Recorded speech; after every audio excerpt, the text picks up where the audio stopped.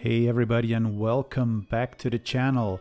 It has been a very long time since we spoke, over a year in fact, but we're back in business. I'm very excited to bring you this fleet of Compaq computers that we're going to be covering in the next couple of weeks, spread out over a number of videos where we're going to be doing repairs, getting the machines up and running, doing some diagnostics, creating a little network here covering old MS-DOS and more modern Windows-based systems, and overall just have a nice time with these fine Compaq machines here.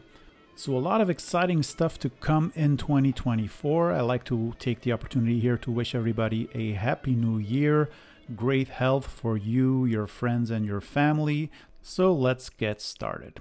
And we're going to be starting with this nice portable or luggable computer here, the Compaq Portable 3, a nice little 286 portable computer from Compaq, 640 kilobytes of RAM.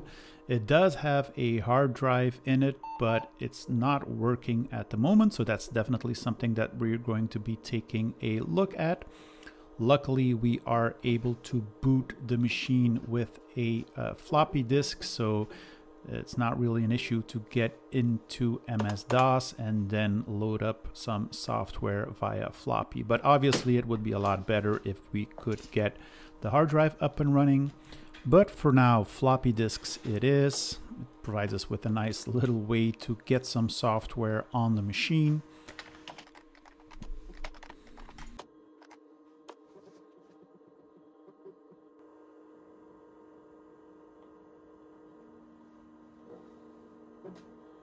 A lovely red amber screen here and blockout up and running.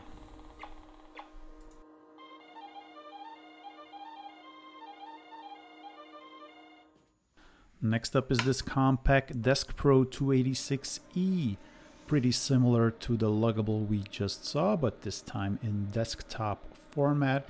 I had this machine for a while, but I never really looked at it. It does have a similar layout as the 386 that I already covered on the channel, but it still has some issues in the sense that all of a sudden, after it's been up and running for a while, it just turns off or reboots by itself. So perhaps a power supply issue, something we need to look at. It did come with a Connor hard drive that I didn't get up and running, similar to the 386 Compaq that I already covered here on the channel. So yeah, pretty similar machines, but this being a 286 running at 12 megahertz. And here we have some Arkanoid running on the machine.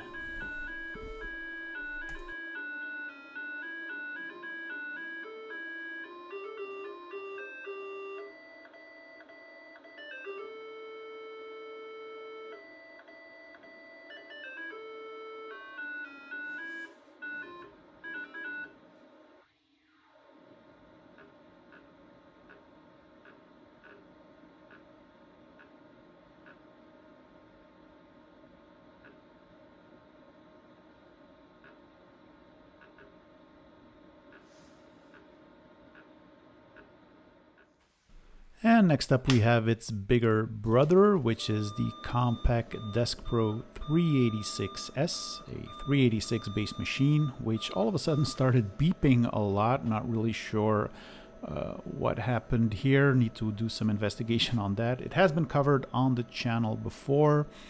I had to swap out the original Compaq monitor because it was causing a short after it being turned on for a while, so that's a bit of a shame. We're probably going to be reinstalling this machine and see if we can get some kind of networking up and running, because as of now it's a pretty bare bones machine with Windows 3.1 installed, and obviously it could do with some games, a sound card, some speakers, and some network connectivity.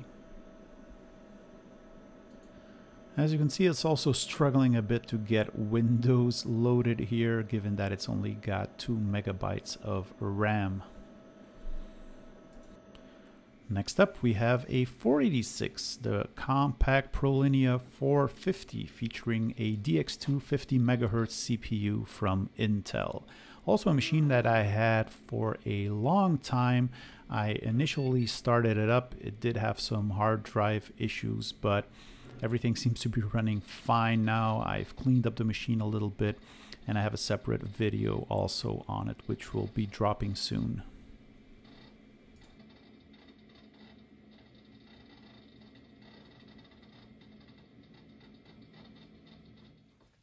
Next machine is a Pentium-based machine with an Intel Pentium 75 MHz CPU. I have the machine on loan because I did promise somebody to install a Sound Blaster card on it.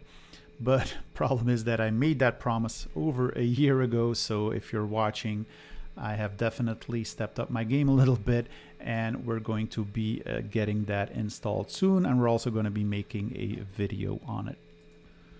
Because we have a beefier CPU here and we also have 32 megabytes of RAM, we can make use of Windows 95 on this machine.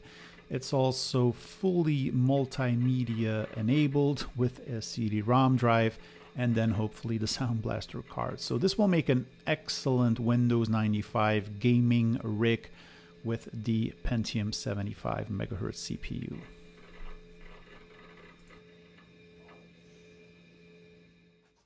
Our second Pentium-based Compaq computer here is this Desk Pro with an Intel Pentium 166 MHz with MMX enabled. It has already been featured on the channel in a previous video, but I thought it would be a nice addition to put it here with the rest of the Compaq family.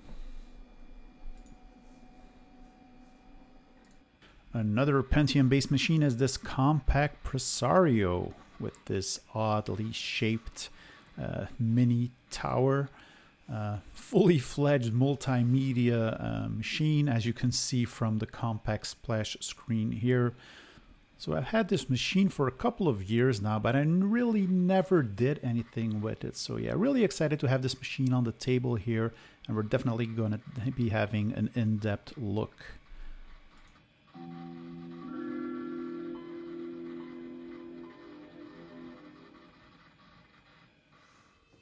And we're going to be ending our journey here with another Compaq Desk Pro, this time featuring a Pentium 2 based CPU. I also have a Compaq Desk Pro Pentium 3 based system, but unfortunately I don't have any desk space left to put it here. So we're definitely going to be looking at it, but also it's going to be a separate video. So yeah, really excited to show you guys all of these machines, see what we can do with them, create a little network, install some additional software. So yeah, it's going to be really fun for the next couple of videos. I'm also excited just to have all of these machines up and running at the same time on my desk here. It's going to be quite interesting to see how these systems evolved over time, going from 286 based machines with very basic MS-DOS gaming all the way up to 386, 486 Pentium based machines. And yeah, it's going to be a really fun journey, I think. So yeah, I hope that everybody will stick around for what's coming up next. We have a lot of exciting stuff to show you. Be sure to comment, like, and subscribe if you like these types of videos. It would really help out the channel. Again, my apologies that it took so long to get back, but we're back in business. We have a lot of stuff to cover in the upcoming videos, so I hope to see you guys then. Take care. Bye-bye.